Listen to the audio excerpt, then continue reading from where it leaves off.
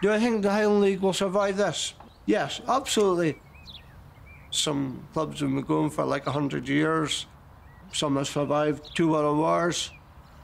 I think it's important that we try our best to keep that going.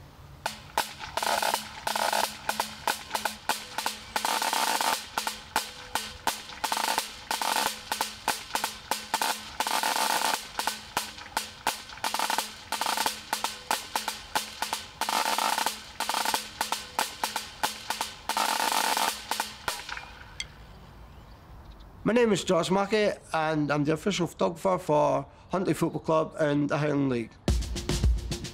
Every club's different, obviously, it's different colours, but all the stands are different. Some of the backgrounds to the grounds are amazing. So many people watch football as though it's a TV programme. It's not a soap opera, it never has been. It's so much more than just the 90 minutes. Take photos of the stands, the people that are going about. The game is nice, obviously, but football for me is about the fans as much as anything. My favourite photographs. First game of the season, we're away to Lossiemouth. You go through the turnstiles, just to the left-hand side as you go in. There's like washing machines and stuff. There's a jester's hat in the bin. Why is a jester's hat in the bin? Who put the hat in the bin?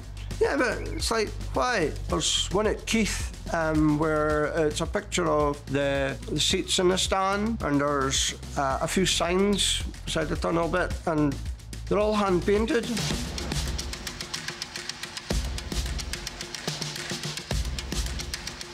Spectators had a sign, keep your eye on the ball.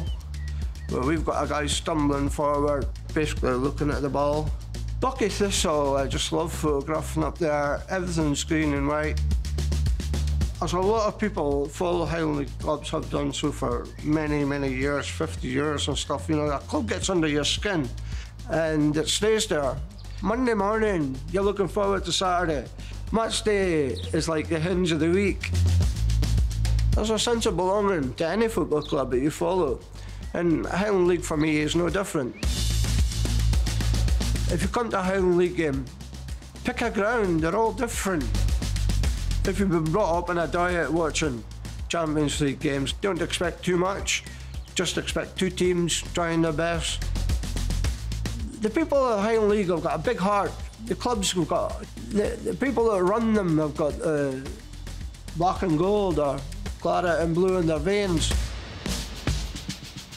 You know, I believe it, but we'll have to believe that Huntly will get better. We'll believe that the league will carry on. We'll have to believe.